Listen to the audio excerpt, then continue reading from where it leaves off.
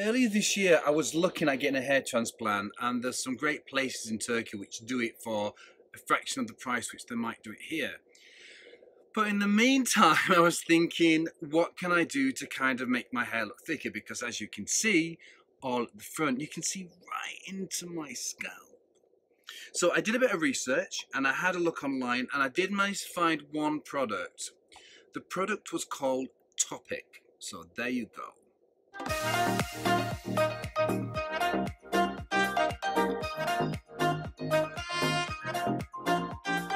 This minute little canister of powder or hair fibres costs $6.95, and that's exactly what it is.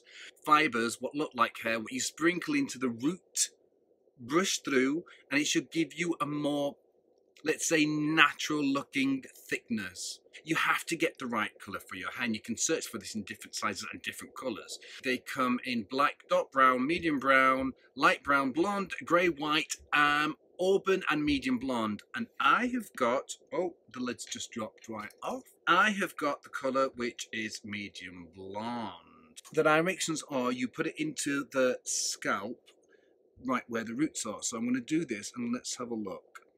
So I'm going to tap it right in. Then you can be the judge of this. I'm going to do it around the front.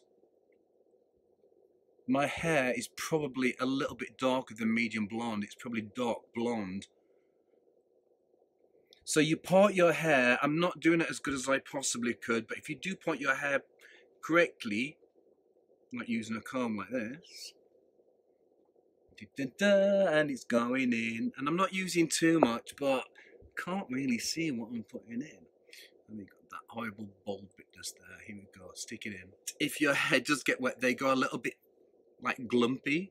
So when it's in, you have to brush the fibres in through the hair, and hopefully you should see, apart from powder all over my forehead, you should see that it should be looking a little thicker.